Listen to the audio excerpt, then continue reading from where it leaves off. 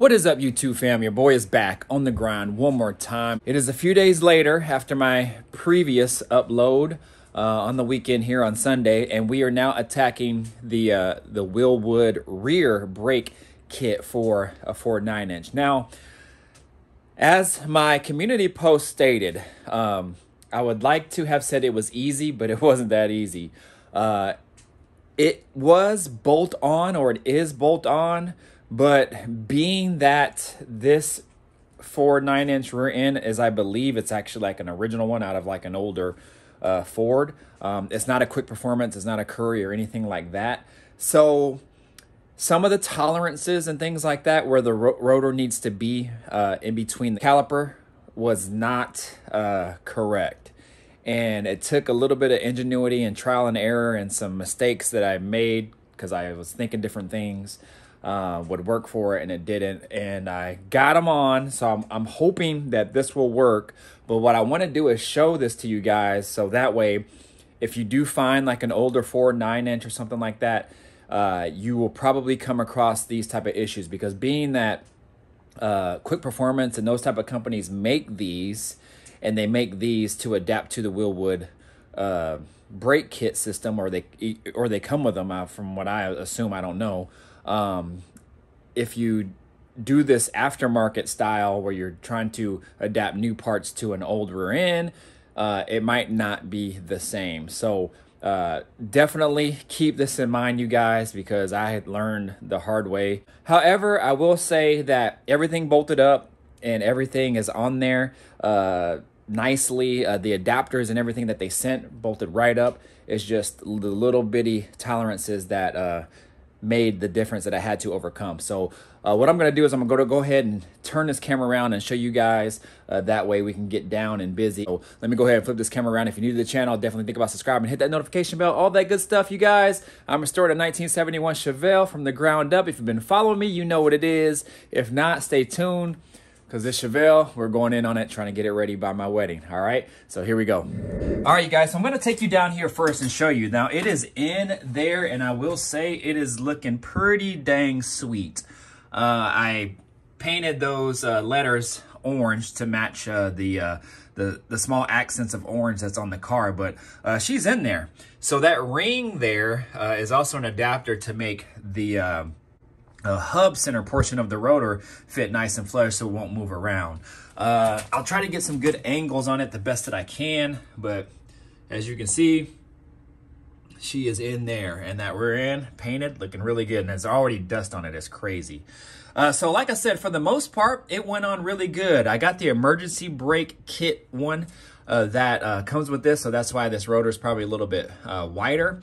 But the emergency brake comes all assembled, and that goes on first, and then you put the axle on, and then you put the rotor on. Well, then you put that adapter ring on, and then you put the rotor on, and then you mount this to it. And there's two bolts in the back, that one from the top right there, and I don't know if you guys can see it, but there's one right behind it below. And then that mounts to it, and then you're good to go. It's actually really simple and an easy install. Now, where I had the trouble was they tell you to look right down in here, and there's supposed to be an even amount of space on both sides of the rotor, so you can see that small space in between the rotor and the caliper right there, and see how it's pretty even. I know my hand is unsteady, so it might not look like it, but it's pretty even right now. Well, when I first installed it, this rotor was touching this part of the caliper, and I was like, what the heck? And I thought that it might have been like movement in the axle, because on this one, and I don't know if all Ford 9-inches are the same, but there is a slight little bit of play. I'm talking like maybe 1/8 of an inch or less, shifting this axle kind of in and out. Now, I don't know if that's normal or not, but I'm hoping that is okay. It might be because I don't have any C-clips in here. I don't think these actually ever come with C-clips, or at least this one doesn't. So that way it makes it easy to slide in and out, and you have that plate that's holding the axle in, so I guess it wouldn't really matter. So anyways, so that just baffled me. So I was thinking, well, what could be causing that kind of offset? So then I thought about this ring, and then looking at the ring, there's actually this portion here, and then there's a lip behind it, and it actually extends out till about right here. I thought that maybe that amount behind it was making the rotor stick out, and it was pushing it out, so then that's why I had this rotor touching the inside of the caliper. Well, fast forward a little bit, I take off the ring and then I grinded all that down to kind of make it flush, so that way I could see if I could maybe push the rotor on further. Well, to make a long story short, and then a lot of dust in here later from that aluminum, I found out that, of course, Wilwood, being Wilwood, made provisions on the back of the rotor. There's like a little step lip in the back to actually compensate for the adapter, so then it's all flush. That way the rotor won't stick out. And I didn't even think about that until I was trying to test fit it after I ground it down, and I looked behind it, and then sure enough, that's what it was. So that wasn't the issue. So what I ended up coming to not make this too long, is there is an adapter that sits right where those washers are. You see where those washers are? Right there. So I have 6 washers right there. And there's 6 more down there, and there's 6 more down there on that bottom bolt, on these little Allen keys. So there's a little spacer that's supposed to sit there, and it's just one piece. And obviously the spacer is made to a certain spec in order to kind of keep that rotor centered in between that caliper. Well, that spacer ended up being too much for this particular setup. So I don't know if my flange right here, where the flange kind of sits next to the axle housing, is like thicker, or maybe the hub is wider, or something is just off on the 9-inch. I'm not sure. I don't know what, because I did everything to try to make sure this sit flush, and it does. I even looked down the other holes here, and I mean, there's no space behind that, you guys. So what I did is I unbolted all of these Allen little bolts there, and I thought, well, maybe if I can kind of take some of that space away, then it would bump the caliper down, because they actually come with shims, because you're supposed to be able to shim the caliper, so that way the rotor sits centered in there. I took that spacer out. I went to Ace and got some of these washers, and I came to find out, well, you can stack 8 of these washers right here, and they sit flush, like I'm talking super level, next to the spacer. So I put 6 of those washers on each of those bolts, and sure enough, it centered it right up. I even took it off like 2 other times. I took a washer out, I added a washer in just to kind of be sure, and 6 was like the sweet spot. What I'm gonna do is I'm gonna try to take it to a machine shop and see if they can use like a lathe or something like that, a mill or something, to kind of like shave it down the amount that I need, and then I can just kind of repaint it and put it back on. So hopefully this is some great information for you guys. I don't know if just is my particular setup, but for some reason I always have the smallest, tiniest issues to try to overcome, and it makes an hour job 4 or 5 hours long, man. This is crazy. It always happens to me. I'm not sure why, but I'm always able to figure it out. It just takes me that much longer. So hoping I get thrown a bone here and a lot of other things go a little bit smoother. So anyways, I don't mean to talk your ear off in regards to that, but it's definitely something that you guys should know if you are trying to adapt the new Wilwood Big Ford rear brake system to an older style Ford 9-inch setup. So that's that. Now I'm going to take you over here. Now, this is my axle on this side. As you can see, nothing is done right here. I have it all wrapped up so no dust or anything gets on the bearings or anything. But also, too, this is another big deal.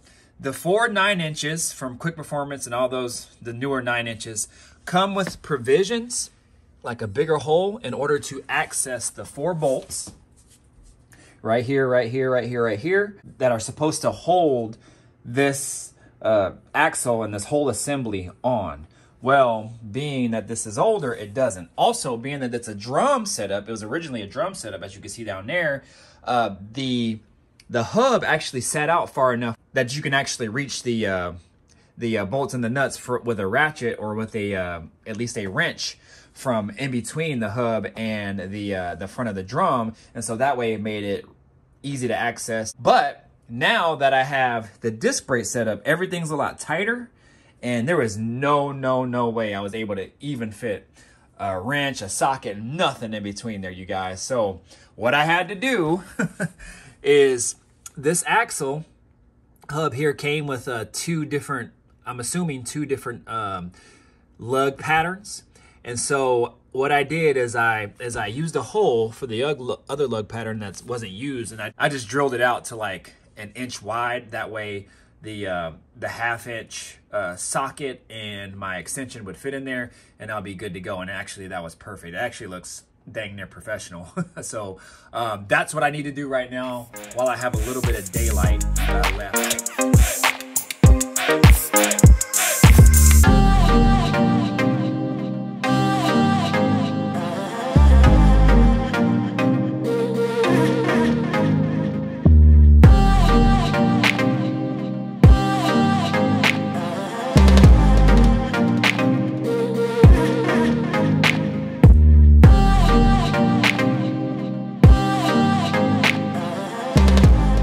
Back in the garage, all cleaned up and everything, got all the shavings off, double, triple, quadruple cleaned it, and I also double, triple, quadruple checked I was drilling into the right hole, which I was. I actually marked all my other holes for the wheel lugs to go in, so I just definitely wanted to make sure I was drilling in the right one. So I actually did pretty good. That actually looks kind of factory, so did really well. I used a Harbor Freight step drill, and then that only lasted so long. Actually, it lasted the other one and this one until I got to the very end, so then I had to use my handy dandy one from Lowe's, Irwin brand. Man, I've had that thing for like, shoot, I don't know how long, many years, and it's still doing the job. So yeah, that finished it out, and we good to go.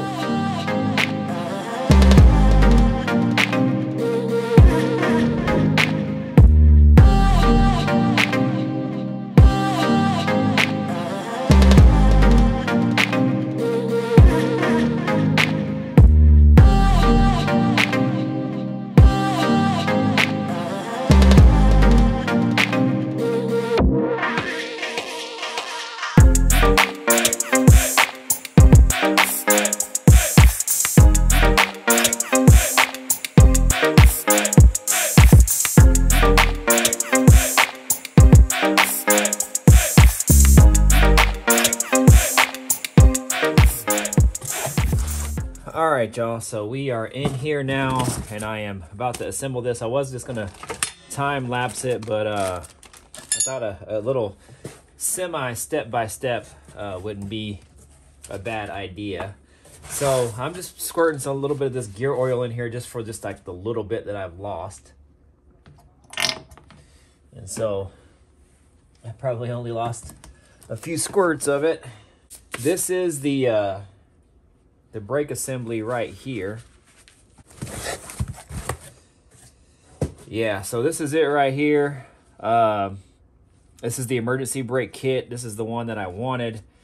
And since this car is equipped with emergency brakes, yeah, so I wanted emergency brakes on it, so that's why. So that actually just bolts onto these 4 bolts right here. This is what keeps the whole hub assembly on.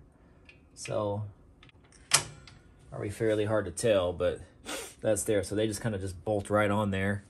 And then you have this plate here. Now, Wilwood supplies you with a plate, but it has like this provision, this lip right here. However, with the old school GM, it does not work because when you put this this piece on there, this part right here doesn't allow the actual backing plate or retaining plate to sit flush against that that bearing or what have you that holds on the axle. So I'm actually just going to use the original one. So let me go ahead and put this axle in.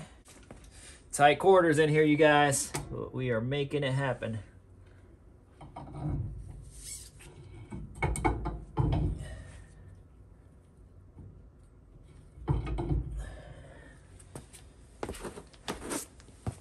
We are making it happen. Okay.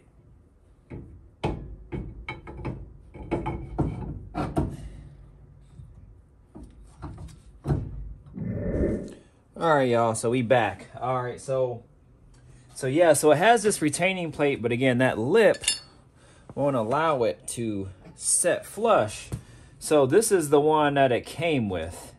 Like I said, the different variances and tolerances that it's gonna have from something that's remanufactured new, they're gonna account for probably all this old stuff that does not, you know, make it fit as good as it probably should. So when I have had mounted it before, I had some RTV on it, so I'm just taking that off. But yeah, so this is flat, so you can see already where it kind of sat on that little bearing cover or whatever it's called there, and it presses it and it keeps that axle up and on there. So it's tight quarters in here, you guys, so I gotta, and I mean tight quarters, I mean behind here. Boom. There we go. Of course, that got pushed out the way. All right, hopefully you guys can see okay. I actually put an LED up on this side, something that I've been wanting to do for a long time, so I have it hanging right above us. Oh, yes. So you see, I had to drill this hole, and the new ones come with that provision. Well, these ones don't. And so I was like, you know what? I'm not going to sit here and mess with this, because there would be no way you can get any tools or anything like that. I even have one of those little swivel, adjustable, like little wrenches that the arm swivels, and you can't even get that in there. That's how I got the old setup in, but you can't, there's no way you're getting that in here. All right, so I got these little new nuts with nylons on there, so that way it won't back out, but they do suggest you put red Loctite on there. So this is kind of like double assurance for me.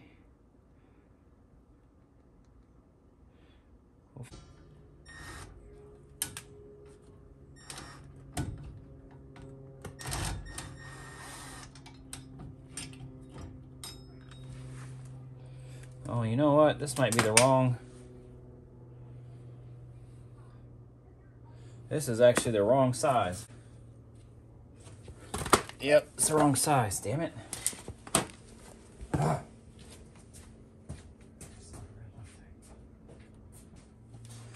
All right, you guys, so what I have to do is temporarily install this.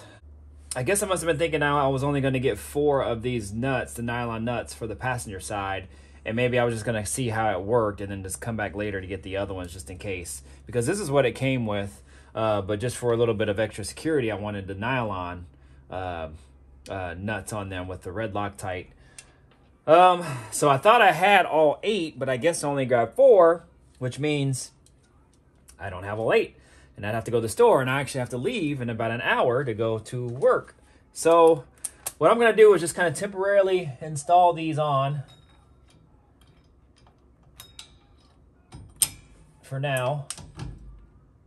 24 hours later. All right, y'all, it is the next day, and I had to stop yesterday just because I ran out of time, and then I didn't have the nuts for the little T-bolts back here that I wanted. And then overnight, I just decided just to kind of just go with the regular ones that came with it. The nuts that I got with it are ones with nylon, little lockers on the end of them. But I think these T-bolts here that hold the axle in and this whole assembly in place is supposed to be torqued down to about 35 foot-pounds. I did not trust torquing those nuts down that tight just because they're just kind of like that soft aluminum or wherever they make those nuts out of. So these right here seem a little bit more heavy duty in what came on the car at least. So I'm assuming they might be grade 8, I'm not sure. But I feel a little bit better about using those. So what I'm gonna do is just, I have washers back there behind them anyway. I'm just gonna put some Loctite on them and just torque them down to spec. So that's pretty much where we're at today. I got everything bolted on yesterday and everything looks good. It's the same situation as the other side where this spacer right here is the culprit. There's a guy that I follow on YouTube. His name is Saab Kyle or something like that. Has crazy amount of followers, like over 1 million followers, but he does all car content. And he's also restoring a Chevelle, and he's also has a 4.9 inch. I think he just has one from Quick Performance. And he also came across the same issue with that dang spacer. And that's even on a new setup. So I don't know, y'all. I don't know if that's some sort of maybe design flaw. Maybe they're just using a universal spacer for the A bodies or something. I'm not quite sure, because he had to take his off and have it milled down as well, and then he was good to go. Also, he did have some issues with his coilover setup, and that's also the same that I might have as well, just because the coilover comes with a relocation bracket. Instead of mounting the coilover at the original post and position where the shot goes in the original one, it relocates it over here, and you can see how you have the exhaust in the way. So I don't know. I have a solution. We'll see kind of how that goes. That'll be attacked here probably this weekend. I'll probably try to install the coilovers, at least just mock them up. But yeah, y'all. So anyways, we're going to go ahead and finish this here. So I'm going to try to time lapse it the best I can.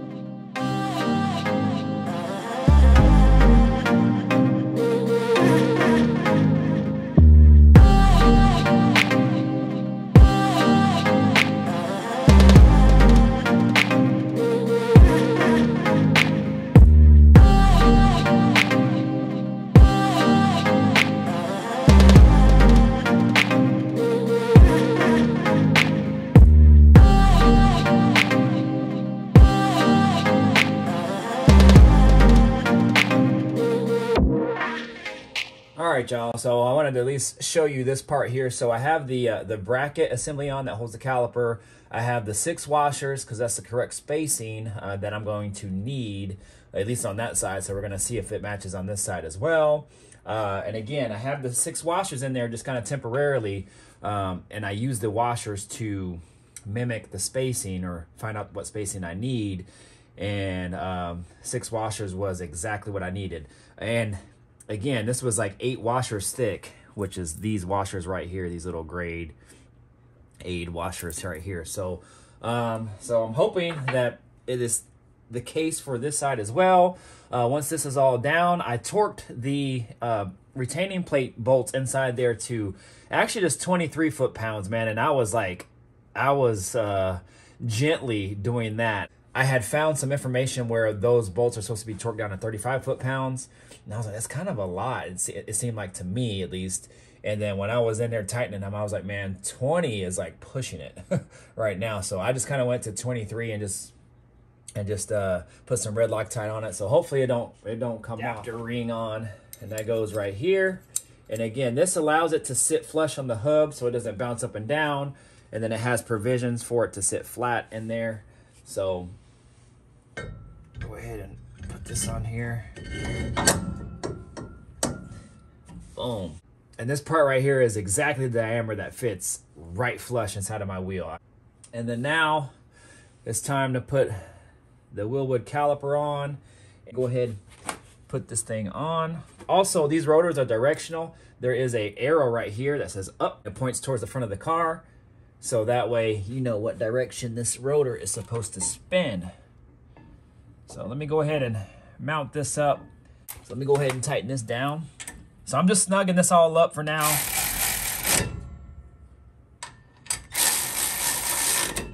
But I do want to make it somewhat tight so that way I get the correct spacing that I need.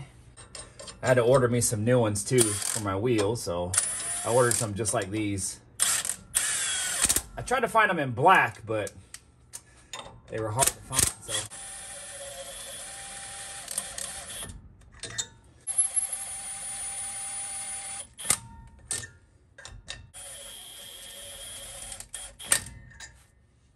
All right, let's see.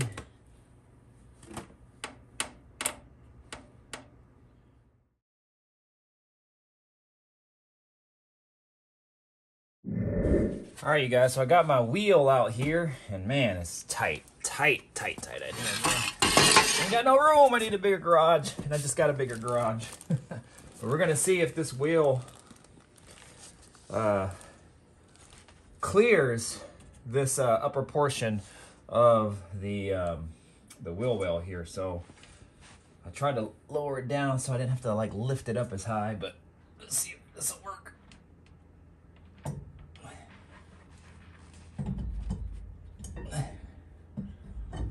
Heavy ass wheel. All right. Whew. Man.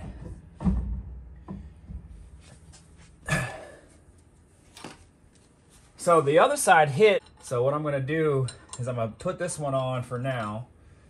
See kind of how it fits temporarily. Then I'm gonna put the other wheel on that side, and then we'll see what it looks like.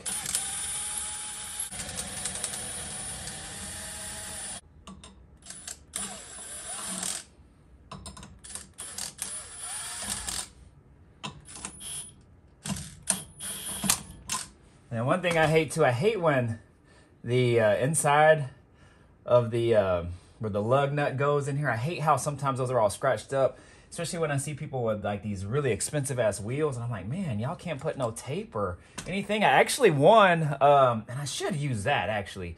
I won a set of sockets that are for really nice wheels, and it has some sort of, I don't know, some sort of plastic or something like that around the edges so it doesn't scrape. So I might actually go use that. I forgot about those.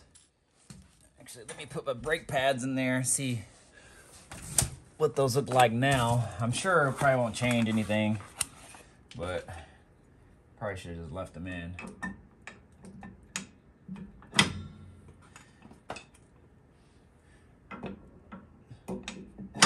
Well, they went in, so as long as they're sliding in. I really don't know why it moves like that. All right, I'm gonna go do the other side, and then I'll throw that wheel on, and then I'll chime back in when both wheels are on. Ooh, look at that. Hold on, let's see. Oh man, that Wilwood back there looking good. All right, y'all, so she is finally in there. It is all done. The install is all done, and the wheels are installed. It's not totally done yet because I still have to do one other thing with this side here, but it's pretty much installed. I just wanted to check the fitment of the wheels because, again, they say the disc brakes give it push it out about 1/4 of an inch or so when you go from drum to disc. And sure enough, it did, at least on my particular application. A buddy of mine said that his actually gained space, so he had to use a spacer to push his wheels back out. But mine was not the case. And it also could be too, I went with a wider tire because I wanted to keep the tire flush with the wheel. And if I didn't do that, if I went with like a 285 or something, this probably would have been stretched a little bit and I probably would have cleared. But the reason why I have the tape on there is because I had to trim a little bit up above here to get it to come down. And it's probably good that I did anyway, just so I don't have any other issues down the road, or if I went with a different rim, or just with the car kind of flexing, you know, left to right, things like that. So it's probably better that I did anyway. All I have to do is grind everything down and make everything smooth, because right now there's just some sharp edges on there. I just wanted to get it far enough down where I could just fit the tire here real quick, and then I can clean up everything later. So everything in there is just kind of temporarily installed, but you get the idea of what that looks like. Yeah, man, that looks really, really good in there, y'all. Really good. That Wilwood orange, yeah, that sets it off for sure. And I think that black stuff actually burns off eventually, but we're kind of where we're at on this. So I think I'm gonna go ahead and kind of just put everything back together. I'm gonna take this wheel back off. Man, who knows how many times I've had this wheel on and off, on and off, on and off this car. Let's go ahead and look at the other side. All right, you guys, so this might be a little bit better look here for you. Let me see if I can get you a good angle. Oh yeah. Oh yeah. Man, that's looking real nice in there. I like that tuckage. Now, what I have in there right now is I don't have my coilovers, so I'm hoping the coilovers will actually drop it a little bit more, because what I plan to do is take the full advantage or the full range of the lowering potential of the coilovers, because I would like it to sit a little bit lower if I could. If I could have it like drop below the lip just slightly or just at the lip, that would be perfect. Right now it's just kind of hovering just above that lip. So if I could have it just dropped a little bit more, I think that'll be a good look, you guys. Get in the comments, y'all. Let me know what you guys think. Man, it looks really good. Let's see if I can get that Wilwood in there. I don't know if you guys can see that Wilwood. Oh man, yeah. So for some reason on both sides it's perfectly blocked. But anyways, you guys get the picture. Let's see. You guys see? Yeah. But yeah, y'all, that's gonna conclude the Wilwood install. I tried to do my best to do somewhat of a step-by-step, but with time being so limited, you guys, and I'm just trying to just do what I can to get the car done and get you guys content and stay committed to my daily grind, then you know, I have to do what I have to do. So hopefully you guys enjoyed it. I mean, it's really simple actually for the most part. Like I said, just take out the axle, and then if you get the emergency brake kit, then you have to put the emergency brake whole assembly on first, and then put on the axle right behind it, then put the retaining plate on, and then just torque it down and you're good to go. So that's really it. And then, you know, just put on the rotor, and then put on the caliper, and then make sure that rotor is just centered in there so you can put the brake pads in, and then you're set, man. So pretty simple. I mean, there's tons and tons of videos on actually kind of how to do it, but really simple. So hopefully I kind of gave you guys at least the basics on how to install, especially coming from an older 4.9-inch to the new stuff. Hopefully that'll give you guys some insights on what to do. So if you find an old 4.9-inch in a junkyard, or somebody gave it to you for cheap, then you can do this upgrade pretty much with no issue, so to speak. But anyways, my other issues lie within the wheels, because I went from drum to disc, and then it messed up with the offset and all that stuff. So anyways, it is what it is. But if you're new to the channel, definitely think about subscribing, y'all. Hit the notification bell, all that good stuff, y'all. My name is Mr. Griffin 23. Gonna conclude this video. Sorry this video is technically kind of late, because I was gonna upload Wednesdays and Saturdays, and or Sundays is my upload days. But if I can't get one on Wednesday, I definitely get one to you by the weekend. But stay tuned, you guys, for more to come. I think what I'm gonna do this weekend is attack the Viking coilover kit. And it's looking like I won't be able to run the relocation bracket that they sent, so I'm gonna have to go a different route. But you guys stay tuned for that, all right? Mr. Griffin 23, out of here.